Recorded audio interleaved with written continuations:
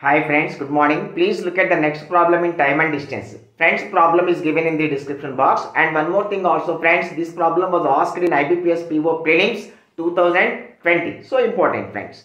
See friends, here train A running at a speed of 54 kmph crosses a platform of same length in 36 seconds. So from this statement, by doing velocity into time, we get the distance. That is, here distance means here train A is crossing a platform.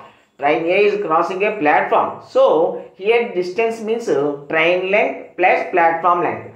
Friends, say train length x meters, then platform is also x meters since both are same in length. So distance x plus x, 2x is equal to velocity 54 kmph and time 36 seconds. Now 2x is equal to, I am converting this into meters per second, 5 by 18 into 36, 18 2s, 2 5s, 10 into 54, 2x is equal to 540 meters and x is equal to 270 meters.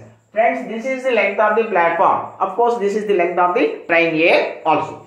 So, now from the second statement, we have to find the speed of the train. Speed of the train B. Speed of the train B is equal to distance by time. Distance.